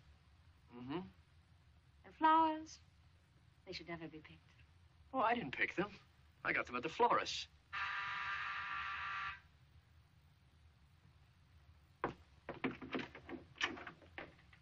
Oh, pardon me, sir. I thought this was Miss Darrell's apartment. Come in, Roger. Susan. Hello, Roger. Oh, hello, Mike. Haven't we met somewhere before? If you're referring to any contact of our minds, we certainly have not. What are you made up for, an anarchist? External appearance has no bearing on internal harmony. What does that mean? It means a great deal. I've changed since I last saw you and Michael. You certainly have. Well, I used to dress frivolously, and though I didn't realize it at the time, I was only dressing to attract men. Yeah. Well, that was truthful, but it wasn't honest. Double talk. It's not double talk at all. When a woman dresses to appeal to all men, it's not honest, just truthful. But when she dresses only to appeal to one man, that's not truthful, but it's honest. Do you understand? No. You understand, don't you, Michael? Oh, sure. May I ask a question? Of course. Who's the man? What man? The man you're dressing honestly for, so you won't be truthful. That's a very impertinent question, Roger. But I'm glad you asked it. There is a man in whom I'm interested. But not for any commonplace reason that you would understand. But because of his great mind. And that's why I've asked you to come here today. His latest book has just been published. It would make an excellent play. A brave, courageous, intelligent play. And because of our old associations, I feel it's only fair to give you the opportunity of financing and producing it. Naturally, I will play the lead. Man has a mission. By William Anthony. And, of course, Mr. Anthony will make the play adaptation himself. Well, I believe that's all I've got to say. Are there any questions? No. Well, thank you, gentlemen. Give me a ring after you've finished. Goodbye. Yeah.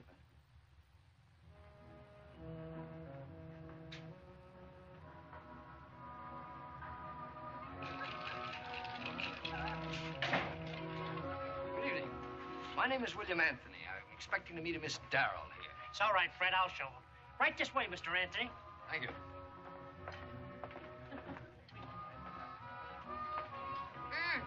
Hello, Bill. Hello, dear. I ordered you a drink. Oh, you're psychic.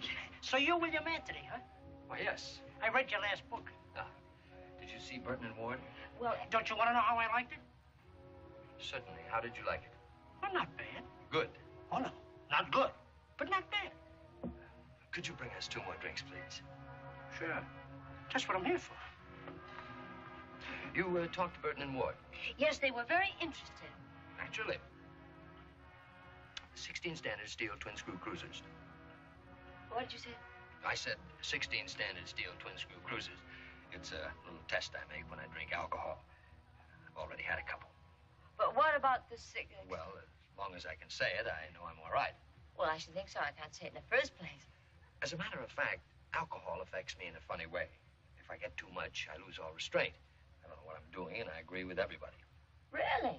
All I can say is yes, sir. Yes, sir, yes, sir, yes, sir. Well, people take advantage of you? They certainly do. And to make matters worse, I never can remember afterwards what happened.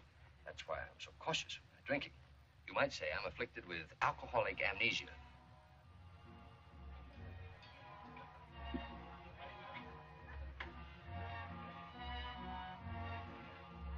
Poor children. They know no other form of expressing their simple inclinations. Yes, the happiness of ignorance. Pathetic, isn't it? Yes. Very pathetic. However, there is a possibility that under certain favorable conditions, a kiss might be a catalytic agent of a higher spiritual communion. I suppose so, but our relationship is on such a high plane that we can discard such primitive methods. Well, only primitive when you consider a kiss as an end in itself. It may be and can be a means of descending to a higher ethereal plane. Think so? I know so. Feeling any higher? A little. But then a light kiss can only mean a slight ascent. No. Waiter, hurry up with those drinks.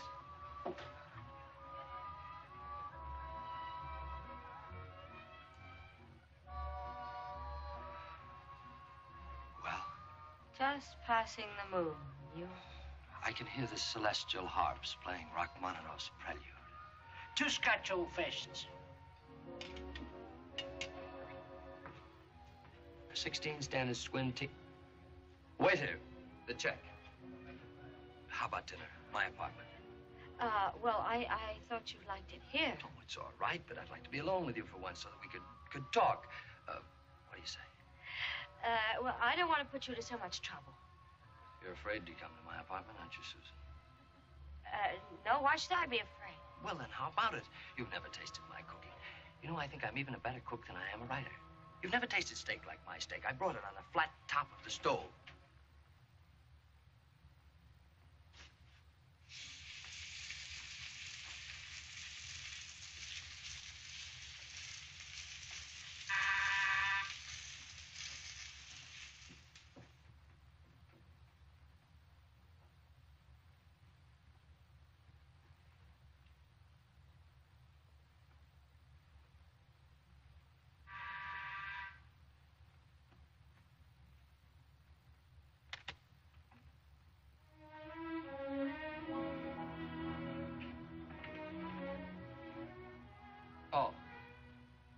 How do you do? Hi. I'm Mike Ward. Oh, glad to meet you. Why don't you come in? So you're Mr. Anthony, huh? Yes, sir. I mean, yes. I read that. So you don't believe in marriage, huh? Well, it seems to me, Mr. Ward, that my belief's my own affair. Not when you're hanging around Susan. Susan's a very nice girl, you understand? And she's gonna stay that way even if I have to poke someone in the nose. Oh, no, wait a minute, Mr. Ward. Wait just a minute. I think you've got me all wrong. I don't think I have. You... Oh, excuse me. Excuse me.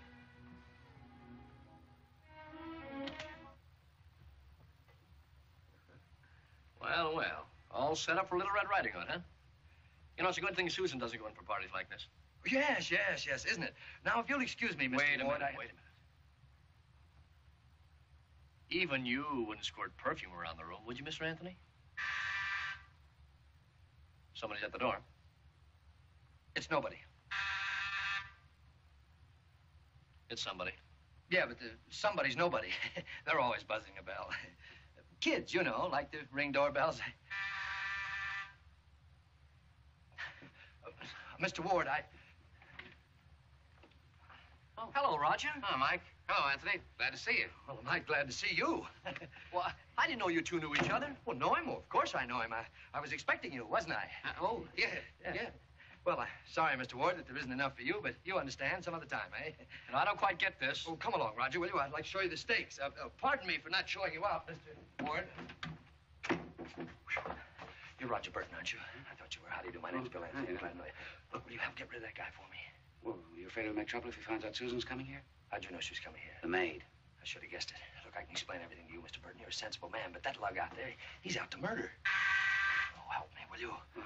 That door lead to the hall? Yes. Hey, somebody at the door. Stop.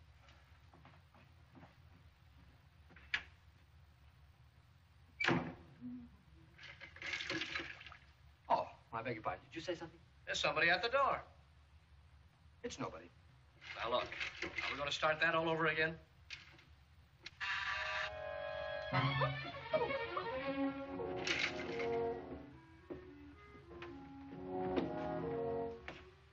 See, what'd I tell you? It's nobody. Oh, what are you, my head? Quiet. Oh, shh, don't make a sound. Now, stay there. What are you doing? Shh.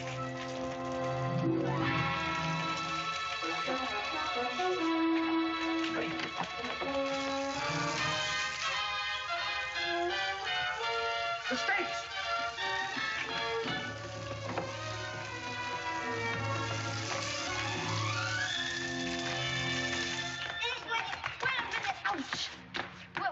What's the matter? I'm trying to avert a tragedy. What do you mean, tragedy? Mike, he's on the warpath. If you show up, there'll be a murder. Well, let me go. What's it got to do with Mike anyway? Well, maybe he doesn't want to see you make a fool of yourself. Listen, I would appreciate it very much if you and Mike would get it into your heads that I am full-grown and in my right mind. You may be full-grown, but anyone who doesn't realize that Anthony guy is a phony just hasn't got any mind. Bill Anthony happens to have one of the most brilliant minds in the whole country. He'd be brilliant, all right, but he's a stinker. He's not a stinker. He's a decent, honorable man. Who doesn't believe in marriage. Why, he's been pushing you around for a couple of months, and you think he's in love with you. Well, why shouldn't he be? Has he ever mentioned the word marriage? No, we just haven't got to that yet. And you never will, because he's a 100% 20-carat wolf. Why, he wouldn't marry you if you're a combination of Cleopatra and Helen of Troy. Oh, he wouldn't, eh? No, he wouldn't, eh? Ask him. You wouldn't happen to be jealous, would you, Mr. Burton? Not me. But I know that's why you're hanging around him trying to make me jealous. Is that what you think? Yes, and if you're not careful, your little scheme will backfire. Why, you egotistical, overbearing, arrogant, contemptible. Oh, Susie, I'm sorry.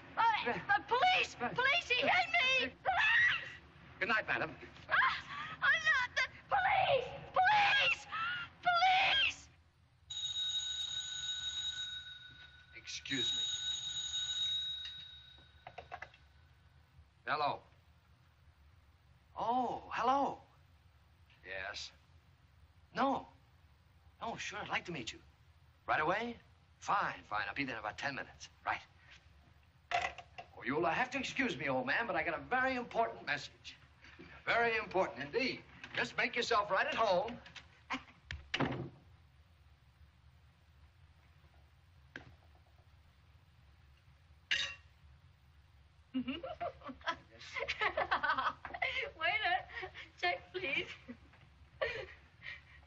Sticks win, stammered, skin win, 12 soozles. That's perfect.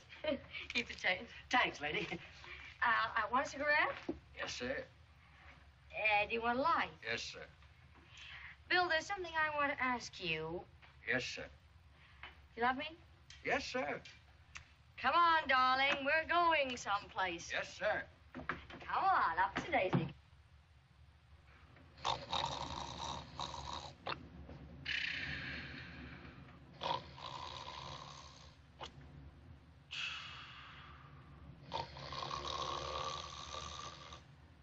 Be there any minute now, lady. Oh, yeah, thank you. Bill, wake up, wake up. I want to ask you just one question. Yes, sir. Do you love me enough to marry me? Yes, sir. Are you sure? Yes, sir.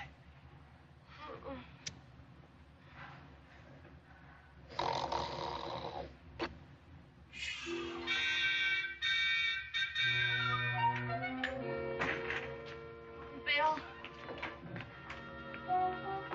Bill! Oh.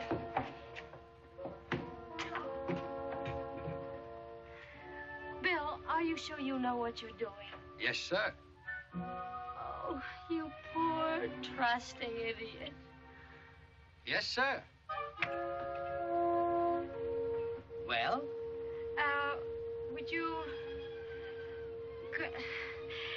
Would you tell me the time? The time? It's 4 o'clock in the morning. Yes, sir. Come on, Bill. I'm going to take you home. Yes, sir. On our way back to New York, my head began to clear a little, and Susan told me what had taken place. My first reaction was one of relief. And frankly, later, I was sorry she hadn't taken advantage of me. 16 standard steel twin-screw cruisers. Very interesting. And I want to thank you, gentlemen.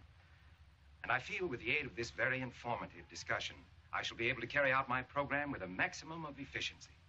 And I promise you there'll be no bottlenecks. Oh, Susan and I are leaving on the midnight plane. We'll be married at my mother's home in Pasadena. Each one of you will receive an invitation, but I can hardly hope to have you with us. Well, maybe we can get together on your silver anniversary. Well, I'd better be running along. Yeah, me too, Mike. Good night, gentlemen. All right. We'll all ride down together. Didn't you forget a bag? Oh, no. The bags are already at the airport. Thank you.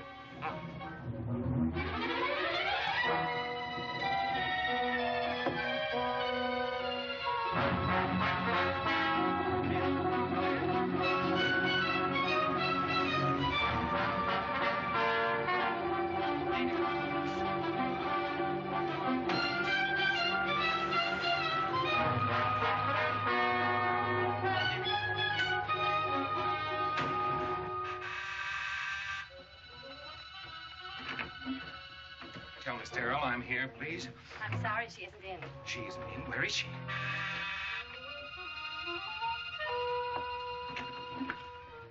Hello, Nancy. I want to see Miss Darell. She isn't in. Who says she's not in? She does.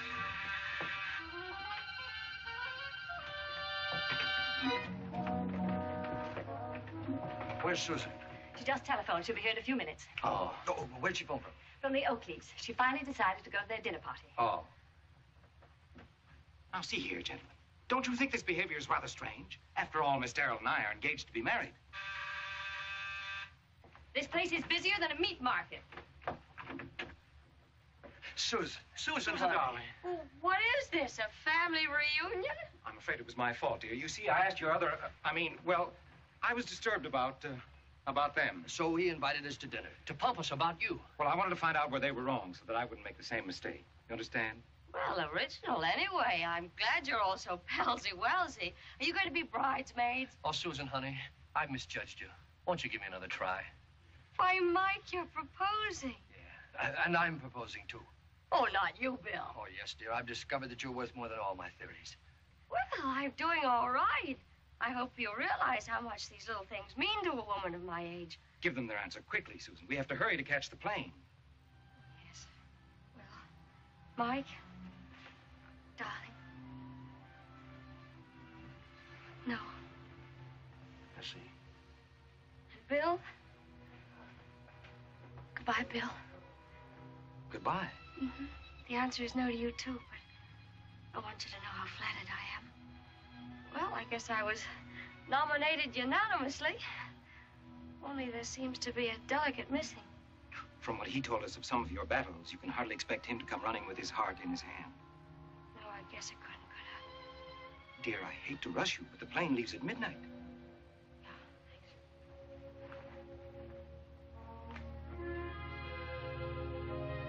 Well, thank you, gentlemen. And goodbye. Goodbye. Yes. Yes, goodbye.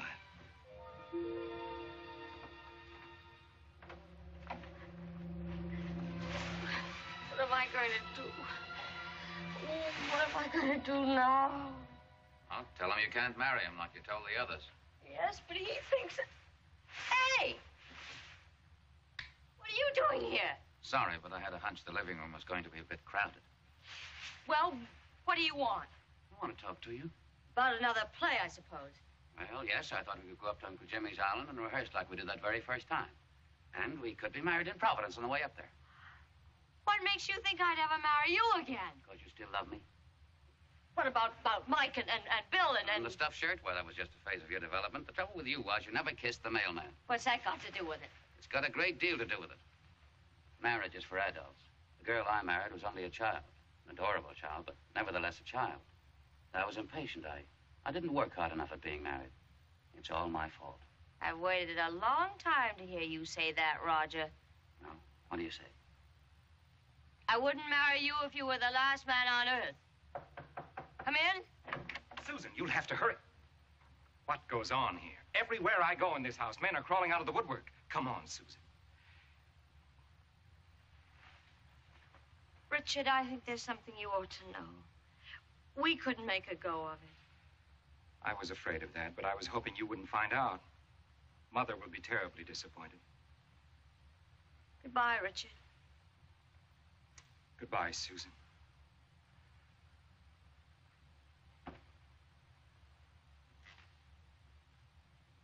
Well, that settles that. Now we got to unpack these bags. Well, why? Well, you can't go up to Uncle Jimmy's island dressed as though you were going to Washington. Get those blue jeans and that little checkered shirt you used to wear. Well, I must have packed those things by mistake. I certainly had no intention of going to the island. What a woman. From now on, my life's going to be miserable. It's good to be in your arms again. Makes me wonder. Why you ever left me? No, about the mailman.